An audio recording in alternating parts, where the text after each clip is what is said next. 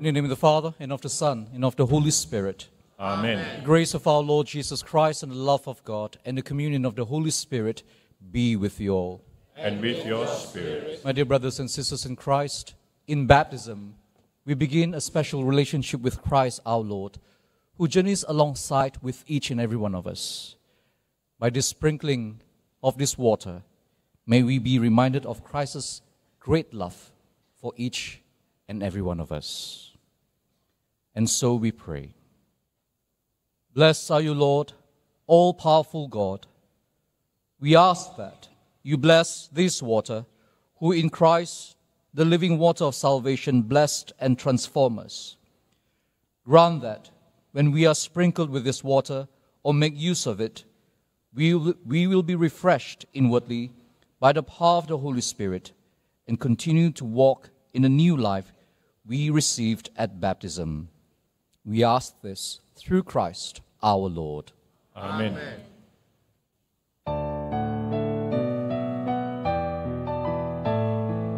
Glory to God in the highest, and on earth peace to people of good will. We praise you, we bless you, we adore you, we glorify you. We give you thanks for your great glory. Lord God, heavenly King, O God, Almighty Father, Lord Jesus Christ, only begotten Son, Lord God, Lamb of God, Son of the Father, you take away the sins of the world, have mercy on us. You take away the sins of the world, receive our prayer. You are seated at the right hand of the Father, have mercy on us.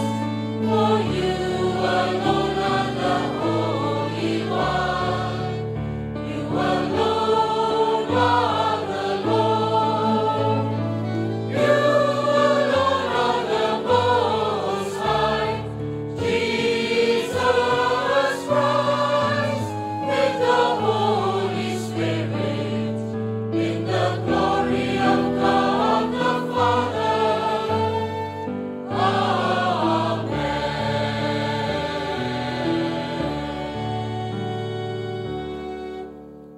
Let us pray.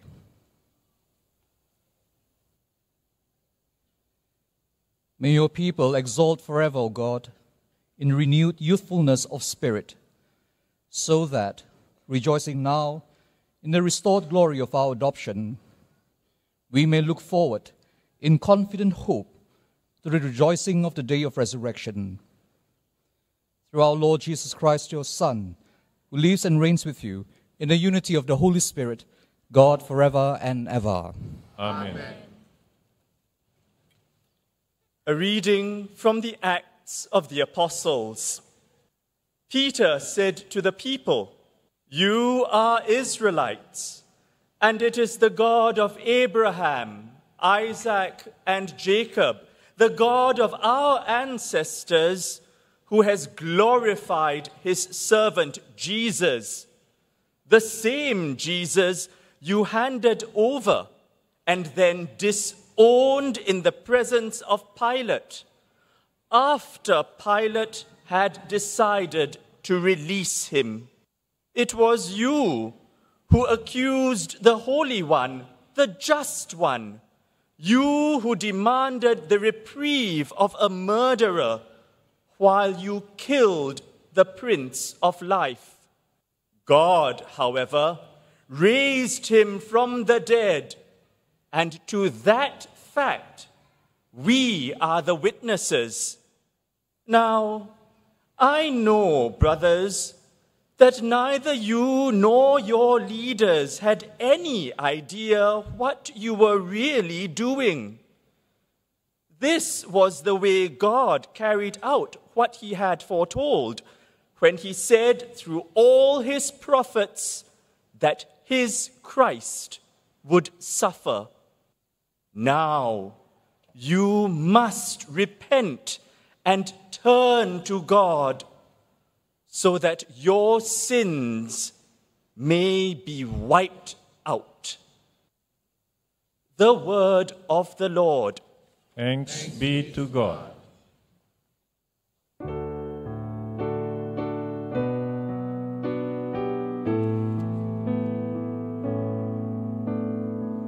Lord, let your face shine on us. Lord, let your face shine on us. When I call, answer me, O my just God. You relieve me when I am in distress. Have pity on me and hear my prayer. Lord, let your face shine on us. Know that the Lord does wonders for his faithful one. The Lord will hear me when I call upon him. Lord, let your face shine on us. O Lord, let the light of your countenance shine upon us. You put gladness into my heart. Lord, let your face shine on us. As soon as I lie down, I fall peacefully asleep. For you alone, O Lord, bring security to my dwelling. Lord, let your face shine on us. A reading from the first letter of St. John. I am writing this, my children, to stop you sinning. But if anyone should sin, we have our advocate with the Father, Jesus Christ, who is just. He is the sacrifice that takes our sins away, and not only ours, but the whole world's. We can be sure that we know God only by keeping his commandments. Anyone who says, I know him, and does not keep his commandments is a liar, refusing to admit the truth. But when anyone does obey what he has said, God's love comes to perfection in him. The word of the Lord. Thanks be to God.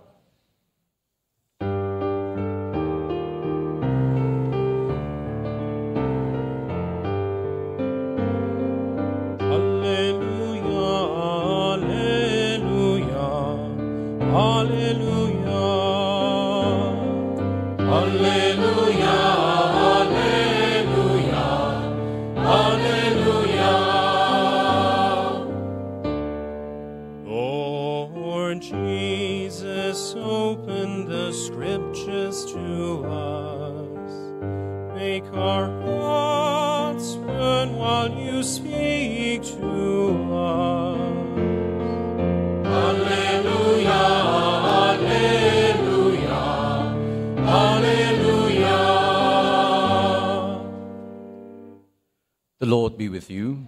And with your spirit. A reading from the Holy Gospel according to Luke. Glory to you, O Lord.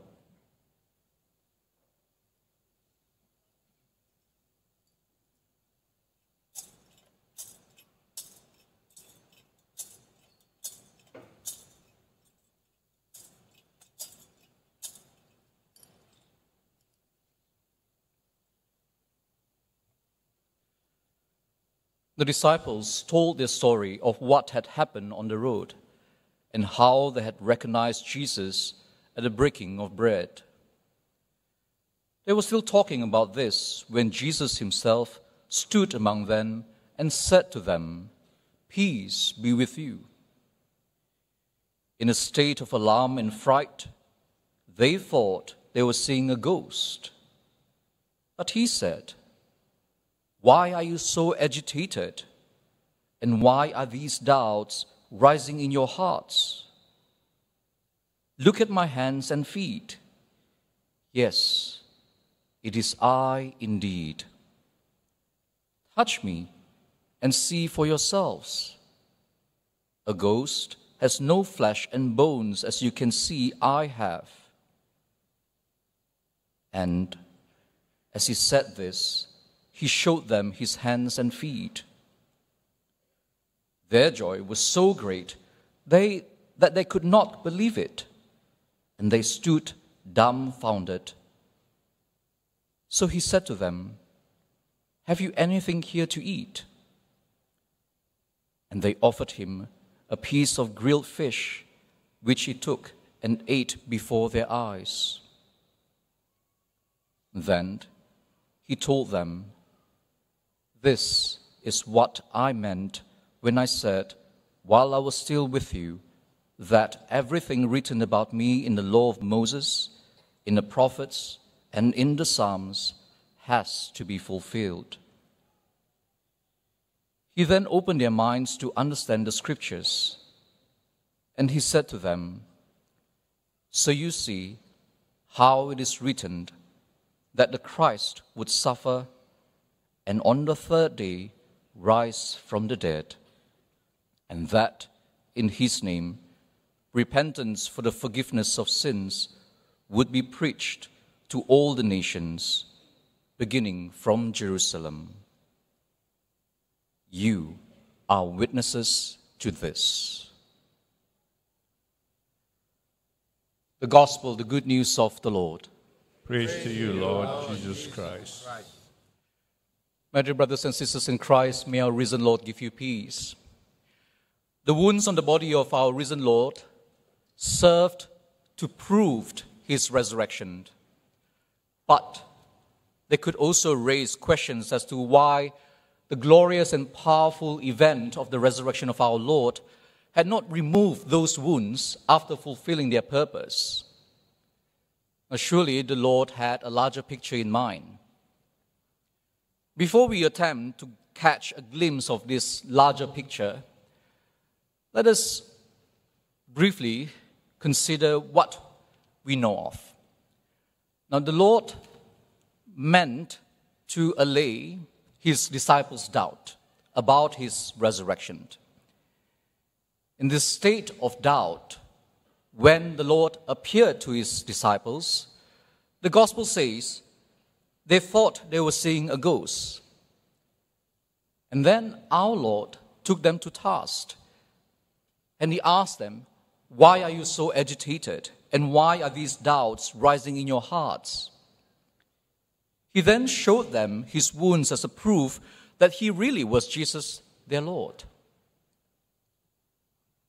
The wounds of our risen Lord may be seen to extend beyond the circle and time of these disciples, my dear friends.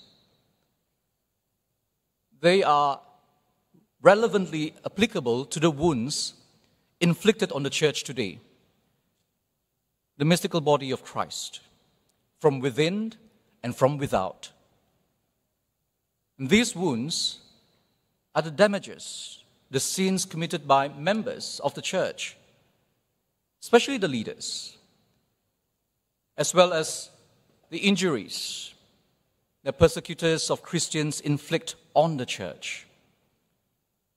In other words, our sins killed our Lord, the author of life. This extended significance of the Lord's wounds is somewhat affirmed by the call for repentance in all our readings today. For repentance is needed where there is sin. Repentance involves turning away from sin and turned to God, the God of infinite grace. Its purpose is to secure forgiveness from God.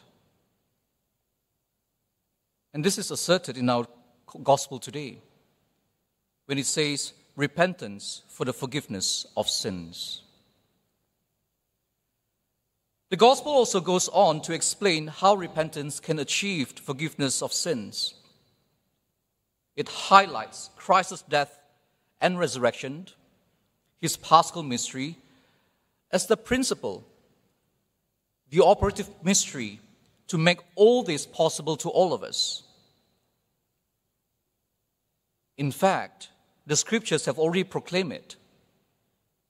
In effect, this means that God has so designed it. Now you may ask, why would God bother at all? Right? Sinful humankind could not save themselves from the eternal death they had landed themselves in.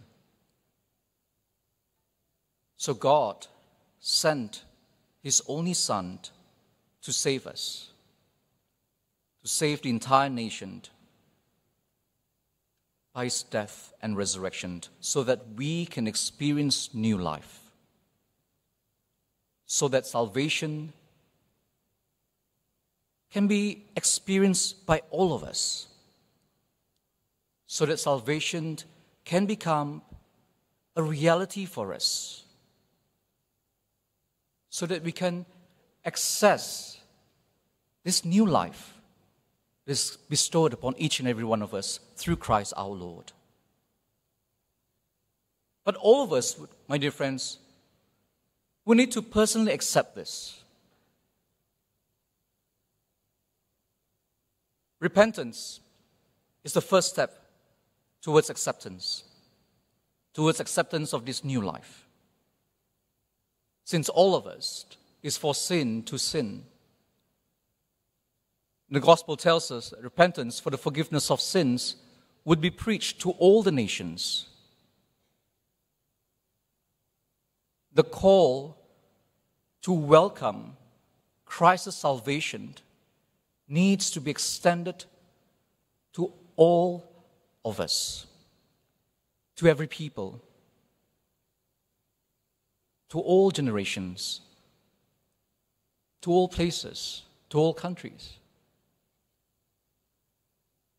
It is for the same reason that in our first reading today, St. Peter, our first Pope, made the same call for repentance. Now, if you recall, the context of our first reading today is really about the story of the cure of the paralytic man, the beggar, when Peter and John cured him. So, of course, the miracle drew huge number of people. It attracted this great excitement. A lot of people are so curious about it. Peter sought to explain and shared with the people then that it was Jesus. It was Jesus, the author of life, whom we have crucified, who rose from the dead, that had affected the cure. The cure was made possible because of Christ our Lord,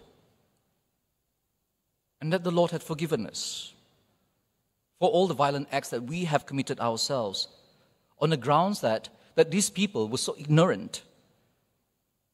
And God had turned their violence into a way of carrying out what he had foretold, to bring about salvation and new life and forgiveness for each and every one of us.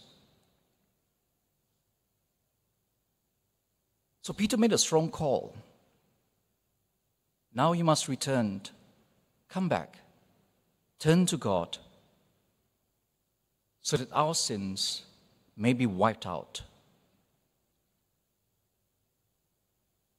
Peter's miracle of the cure and call to repentance highlight the availability of the salvation and the need for us to make the personal choice, my dear friends. The cure of the paralytic by the risen Jesus pointed to the reality and the availability of salvation for each and every one of us.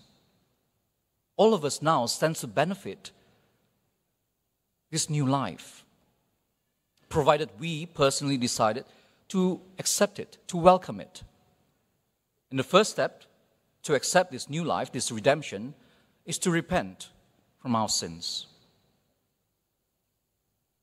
And we can see this in our second reading today, John's first letter. And in fact, John went a little bit further. He says, he first asserts the importance of the first step by stating that I'm writing this, right, my children, to stop you sinning. John is very concerned about humankind's tendency to sin. He undertakes to do his best to stop it. But he's also aware, he's also realistic enough to see that he may not totally be successful in doing this.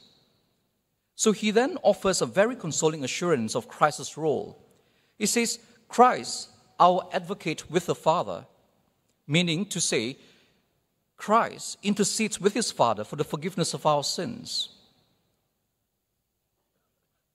John is so certain of Christ's advocacy because of his own past experience that our Lord has proven to be the sacrifice that takes away our sins, not just our own sins, but the entire nation, the whole world. And then he went on to say, anyone who says, I know God, and does not keep his commandments, is a liar. What is the commandment of God? Love one another as I have loved you. Love is the guiding principle. Love is the way of life to those who repent and receive God's forgiveness of sins. And to this end, my dear friends, all of us are called to do our part by repenting so that we can experience forgiveness. All of us are called to love so that we can experience new life. So let us pray, my dear friends, that we may be open to give ourselves to the Lord, who gives himself to us in this Eucharist, so that we too can be the channel of God's love and mercy to all our brothers and sisters who are in need.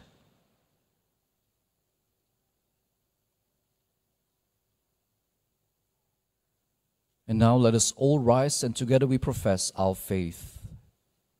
I believe in God, the Father Almighty, creator of heaven and earth, and in Jesus Christ, his only Son, our Lord, who was conceived by the Holy Spirit, born of the Virgin Mary, suffered under Pontius Pilate, was crucified, died, and was buried.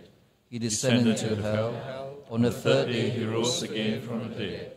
He ascended into heaven and is seated at the right hand of God the Father Almighty. From there he will come to judge the living and the dead. I believe in the Holy Spirit, the Holy Catholic Church, the communion of saints, the forgiveness of sins, the resurrection of the body, and the everlasting. Amen.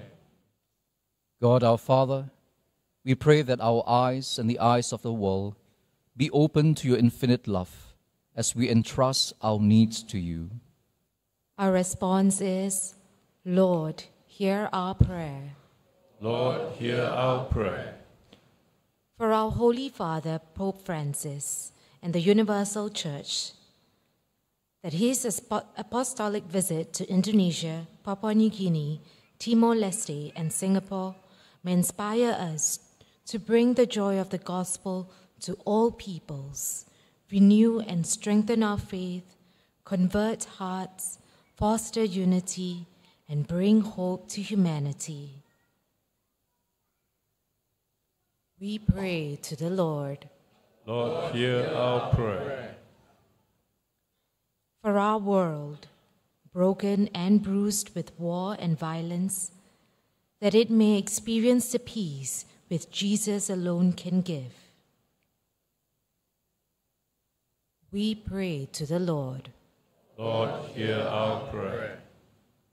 For the hungry and thirsty, and those without clean water and food, that they receive the provisions they need without judgment. We pray to the Lord.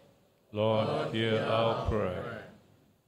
For the neophytes, that they recognize the risen Lord in their midst and encounter him in their daily lives. We pray to the Lord. Lord, hear our prayer. For all gathered here, that we ponder the word of God, so that it takes root in our hearts and bears fruit in our lives. We pray to the Lord. Lord, hear our prayer. Almighty God, give us the peace which the world can neither give nor take away, and help us to bring that peace to the world through Christ our Lord. Amen. Pray, brothers and sisters, that my sacrifice and yours may be acceptable to God, the Almighty Father. May the Lord accept the sacrifice at your hands, for the praise and glory of his name, for our good and the good of all his holy church. Receive, O Lord, we pray, these offerings of your exultant church, and as you have given her cause for such great gladness, grant also that the gifts we bring may bear fruit in perpetual happiness through Christ our Lord. Amen. The Lord be with you. And with your spirit, Lift up your hearts. we lift them up to the Lord. Let us give thanks to the Lord our God. It is right and just. It is truly right and just, our duty and our salvation, at all times to acclaim you, O Lord, but in this time above all to laud you yet more gloriously when Christ our Passover has been sacrificed. He never ceases to offer himself for us, but defends us and ever pleads our cause before you. He is the sacrificial victim who dies no more, the Lamb once slain who lives forever. Therefore, overcome with paschal joy, every land, every people exalts in your praise, and even the heavenly powers with angelic hosts sing together the unending hymn of your glory as they acclaim.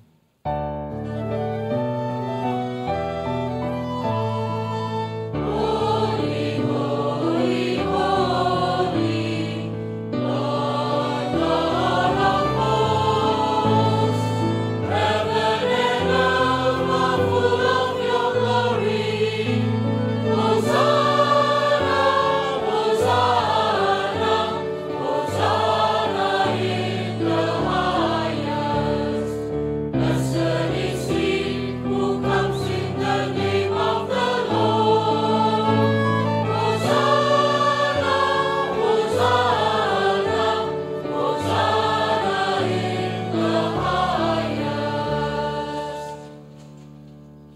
You are indeed holy, O Lord, and all you have created rightly gives you praise. For through your Son, our Lord Jesus Christ, by the power and the working of the Holy Spirit, you give life to all things and make them holy. And you never cease to gather a people to yourself, so that from the rising of the sun to its setting, a pure sacrifice may be offered to your name. Therefore, Lord, we humbly implore you, by the same Spirit, graciously make holy these gifts we have brought to you for consecration, that they may become the body and blood of your Son, our Lord Jesus Christ, at whose command we celebrate these mysteries. For on the night he was betrayed, he himself took bread, and, giving thanks, he said the blessing, broke the bread, and gave it to his disciples, saying, "Take this, all of you, and eat of it, for this is my body, which will be given up for you."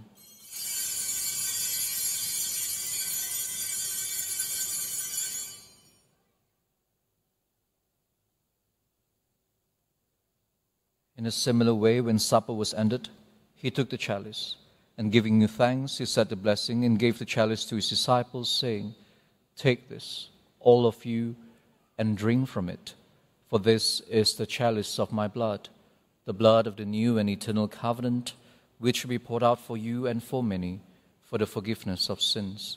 Do this in memory of me."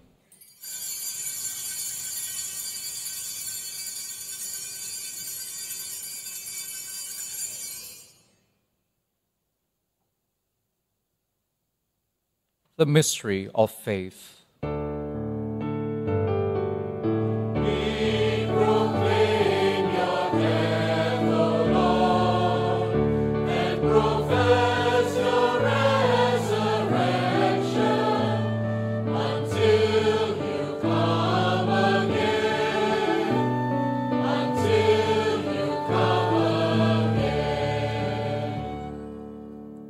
Therefore, Lord, as we celebrate the memorial of the saving passion of your Son, his wondrous resurrection and ascension into heaven, and as we look forward to his second coming, we offer you in thanksgiving this holy and living sacrifice.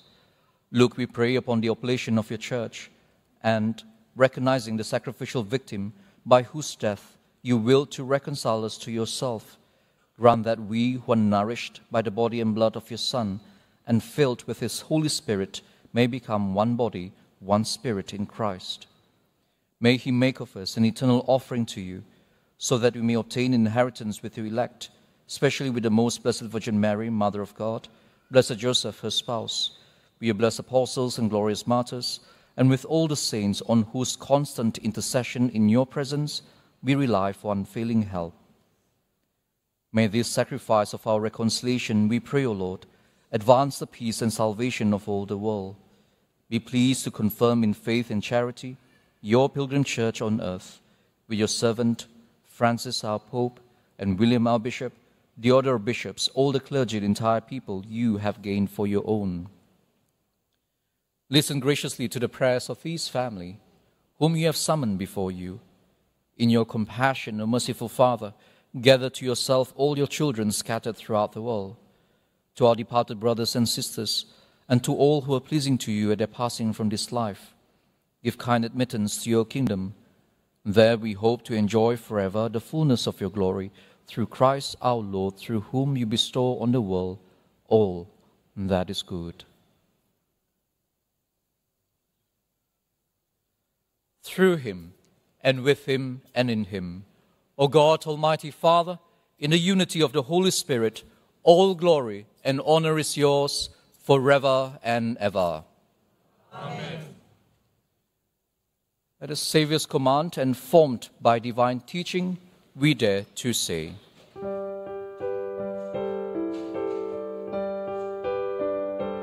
Our Father, who art in heaven, hallowed be thy name. Thy kingdom come, thy will be done, on earth as it is in heaven. Give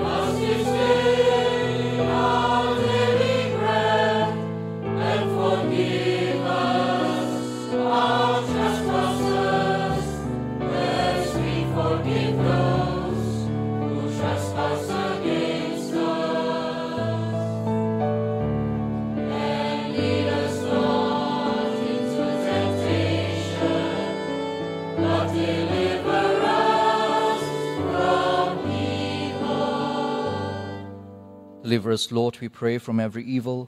Graciously grant peace in our days, that by the help of your mercy we may be always free from sin and safe from all distress, as we await the blessed hope and the coming of our Saviour, Jesus Christ.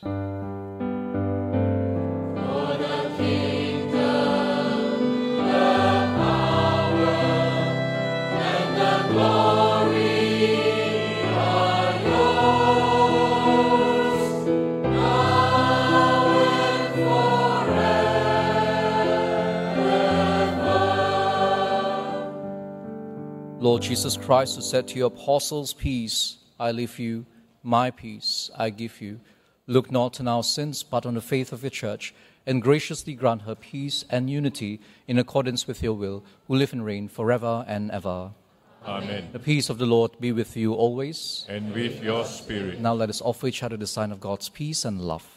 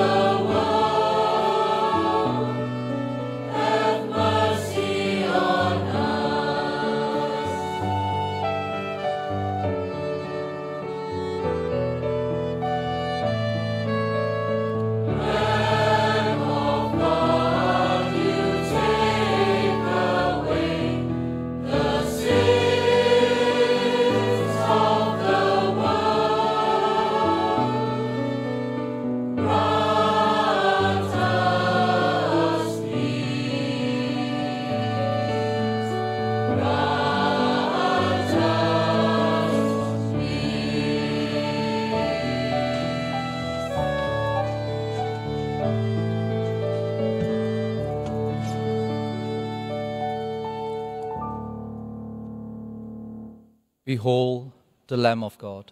Behold him who takes away the sins of the world. Blessed are those called to the supper of the Lamb. Lord, I am not worthy that you should enter under my roof, but only say the word, and my soul shall be healed.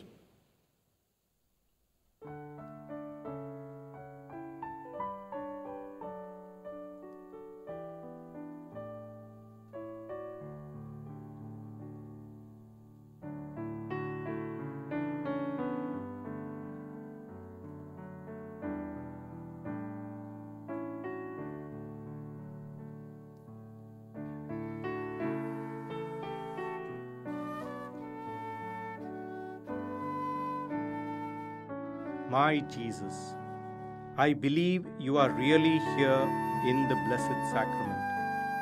I love you more than anything in the world, and I hunger to receive you. But since I cannot receive communion at this time, feed my soul, at least spiritually. I unite myself to you now, as I do when I actually receive you in Holy Communion. Amen.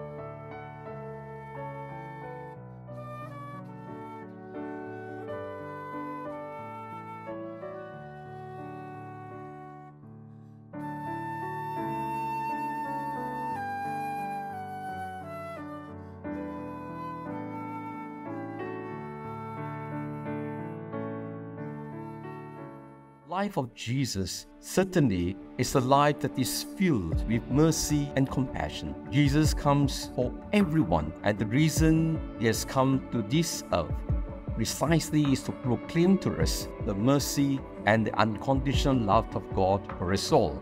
We need to follow Jesus, and we need to really learn to touch them, touch the wounded. It's important for us that today we need to find opportunities to reach out to those people who are on the margin, or those who feel that they are not loved, accepted by God.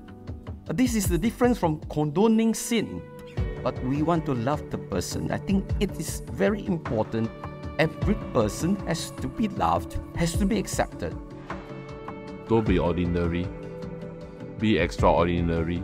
To use the ordinariness of their lives to be intentional in the way that we give. Each to give to his or her own, whether you are young or you are old. To know that you have been blessed, then be a blessing to others. In these last few weeks of Charities Week, we appeal for your support to fill the needs of the poor, vulnerable, and marginalized. Caritas Singapore is the social mission arm of the Catholic Church, with over 20 member organizations serving over 75,000 beneficiaries annually. Your generous contributions will enable us to continue to walk with our brothers and sisters in need. Pick up a Charities Week brochure or scan the QR code now. Let us be God's love in action.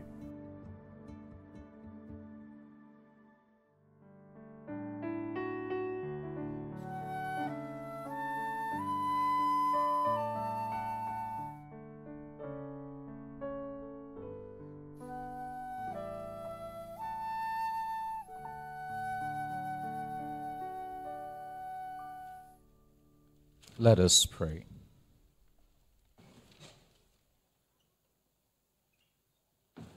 Look with kindness upon your people, O Lord, and grant, we pray, that those you were pleased to renew by eternal mysteries may attain in their flesh the incorruptible glory of the resurrection through Christ our Lord.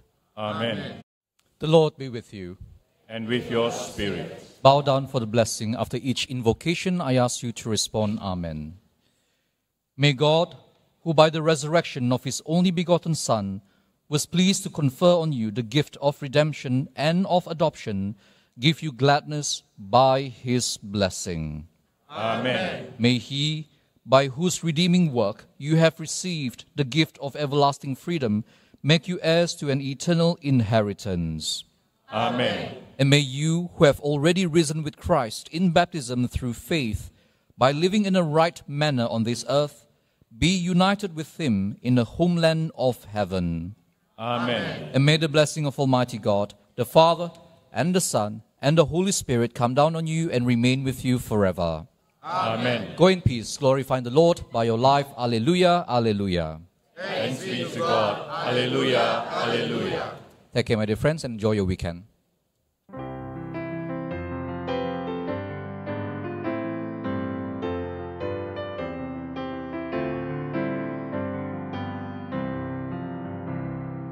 Join in the dance of the earth's jubilation. This is the feast of the love of God. Shout from the heights to the ends of creation. Jesus the Savior is risen from the grave. Wake, O people, sleep no longer. Greet the breaking day. Christ, Redeemer, Lamb and Lion, turns the night away. Join the dance of the earth's jubilation. This is the feast of the love of God. Shout from the heights to the ends of creation. Jesus the Savior is risen from the grave. All creation like a mother labors to give birth. Soon the pain will joy for all the earth. Join in the dance of the earth's jubilation. This is the feast of the love of God. Shout from the heights to the ends of creation. Jesus the Savior is risen from the grave.